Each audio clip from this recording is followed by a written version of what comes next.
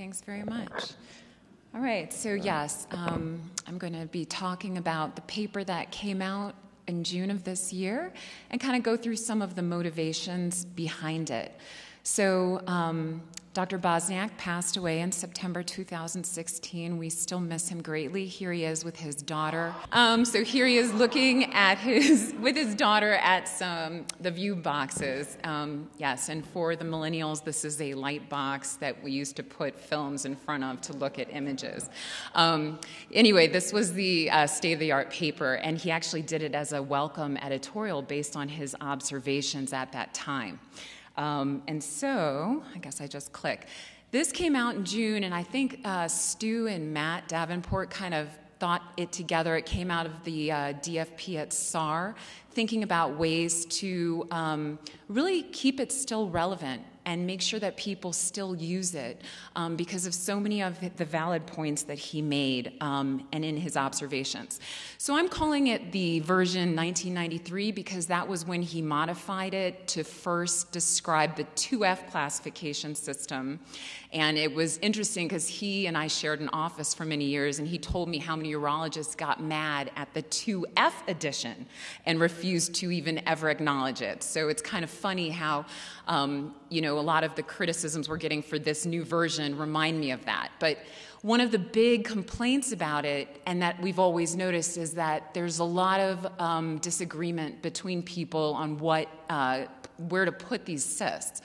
Between 2F and 3, or even between a 2 and a 3. People sometimes get stuck. And so we're trying to fix that. Histopathology was the endpoint, and it wasn't survival. And now, as with the new AUA guidelines, they're watching 2-centimeter solid renal mass lesions. So we're widening our scope of what we're willing to watch. And so it's kind of like, are we going to start looking at survival as outcomes? And then finally, people who've been doing this a long time tend to blow off a lot of renal lesions, and the Bosniak categorization never kind of helped give you any kind of justification for doing so. And this was trying to do that. So what are the main changes? MRI was officially incorporated. I know that Bosniak and Israel wrote a paper saying that they were both equivalent, but it was never put into the official categorization. It also defined a specific lexicon and then included a lot more benign Bosniak 2s. So here was the version 1993, and for people who have said that the current version is bulky, this is one of the tables Dr. Bosniak approved in our paper, and it's pretty bulky. So, part of the problem with it is you have words like hairline thin, and then you can say things that are water density but not give a definition as to what that water density is. And then you get into fine calcification or short, and not everyone knows what that means. Or you put perceived in quotation marks, and someone's perceived versus someone else's perceived are going to be very different. Plus, as our CT scanners are getting stronger, you're seeing enhancement in everything. And as MR is getting stronger, you're always seeing enhancement. You don't know what to blow off or not. And so the problem is that you are getting a lot of variability between people, and there wasn't a lot of agreement. So, for example, this paper came out by a bunch of urologists and radiologists. And if you look at this one here, you can see there's pencil thin, right? Pencil thin, almost no enhancement. And you would clearly not be concerned about this one. It looks like a Bosniak 2. And this one has a solid nodule of enhancement that's clearly a Bosniak 4. But in this paper, they called them both Bosniak 3. And this just came out and is in the urology paper. So if this is something that people, urologists and radiologists, are getting confused with, clearly we're not making the point go across.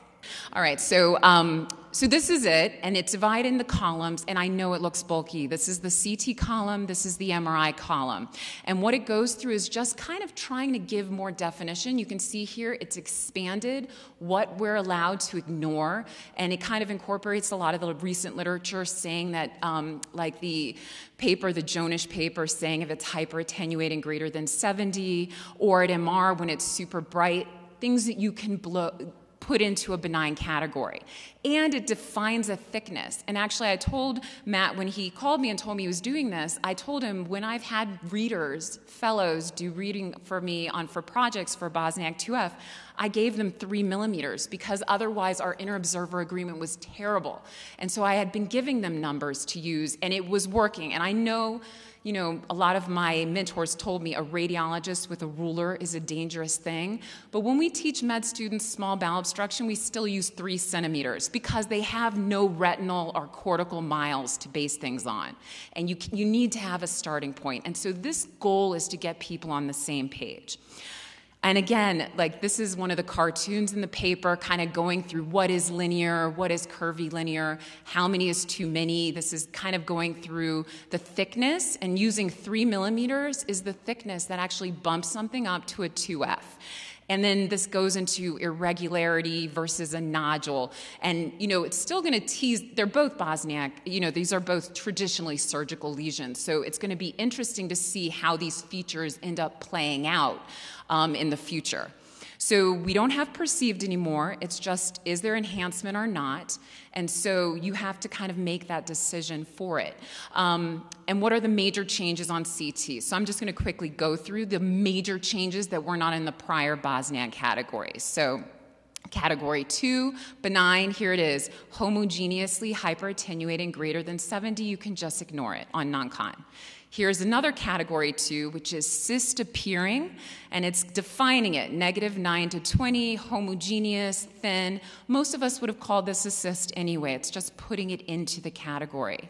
Here's another Bosniak 2. If you measure it, it's going to come out to 30 Hounsfield units, probably a component of beam hardening that was discussed before that clearly looks just like the gallbladder. It doesn't look like it's enhancing at all. So we can now ignore that, and that comes out of the papers that have recently been done by Corwin and others saying that this is benign, meaning you don't have to recommend an expensive $3,000 MR to look at these renal lesions.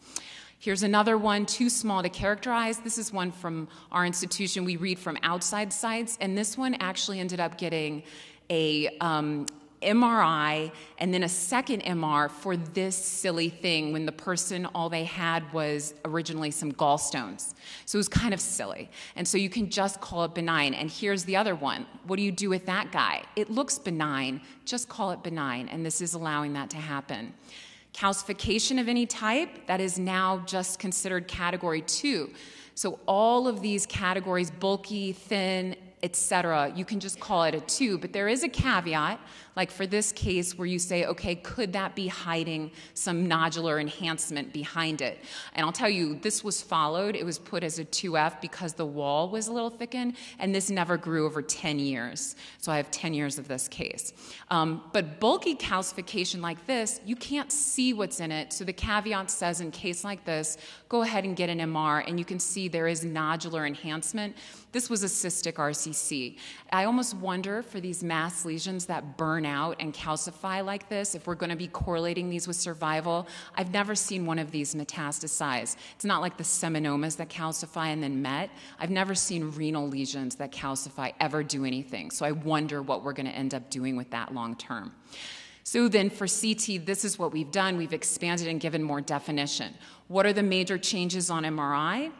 We actually incorporated MR into the official Bosniak classification system. So here, if you've got a homogeneous mass that's markedly hyperintense on non-con T1, and it's homogeneous, and it's like 2.5 times the normal parenchyma. I don't really know how you figure that out, but if you can do that math in your head by the calculation, it just looks very bright, and you can ignore it. Here's one, though, and I showed this case. This was a guy who formed PapillaryRCCs. You see how it's heterogeneous? So even though, and this is a pre-contrast T1, it's very heterogeneous. And if you go to subs, it's hard to know if it's enhancing. We called this noise, but the guy formed PapillaryRCCs, so I know in like the Smith et al. Paper, they looked at these, and in men who form cancers, you're likely going to keep forming cancers. So we were following it, and believe it, and of course, it ended up being resected, and this was a papillary RCC. So these ones that are heterogeneous, even if you don't see enhancement, we put it as a 2F. for this reason. And so this is a pitfall, and I want to say this because I feel like, and Dr. Bosniak used to always say, T2weighted imaging on MR was like the ultrasound of the modality, meaning you see a whole lot of stuff that looks super ugly and you don't know what to do with it. So whenever you look at a T2weighted image, you would call this a 4. But the key thing that he always told me, and he would get very mad about this when people would forget it, was you can't just have morphology, you need to have morphology plus some type of functional perfusional measurement. So that morphology needs to be showing vascular recruitment. And if here you can see all those septa, et cetera, are not enhancing. So what Bosniak category? The only thing you really have here is this 3 millimeter smooth wall. And so this would be a Bosniak 2F. So you have to ignore anything ugly you see on HASTE, and it's the enhancement that's key. This was followed over several years, and it eventually just shrunk down into nothing. Could it be a burned out papillary? Who knows? But if you look at survival, nothing happened. So what are the unmet knowledge gaps? What is the role of ultrasound? It's still, we know that we incorporate it into the 1. If you can show a clear anechoic cyst, well-defined back wall, increased posterior through transmission, you know that it's benign. But people don't know what to do with the contrast-enhanced ultrasound because that's even stronger, and you're seeing enhancement that may not make a difference, and it tends to upgrade lesions that may not have a survival role. Non-structural information, what about perfusion, diffusion, et cetera? It's still not known. What are each individual feature? Like if you see irregularity, is that predictive of certain outcomes? What about cystic change versus necrosis? This is still a struggle. You don't want to call a necrotic solid mass a cystic lesion. Those can be aggressive, and those do not do well with surveillance. And then mass size growth rate, and then we know that it predicted cancer likelihood, but again, not survival. And so we know the biggest complaint that I've heard is that it's cumbersome.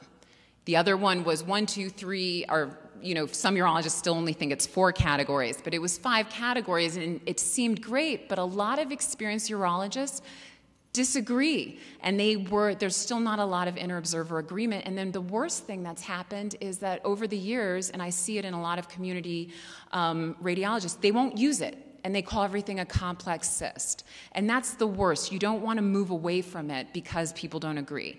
And you don't want every person to have their own intuitive definition for what is thin, thick, or mini.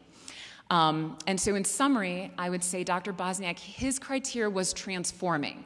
And his concept of observing renal masses was way ahead of his time back when he started doing it in the late 80s.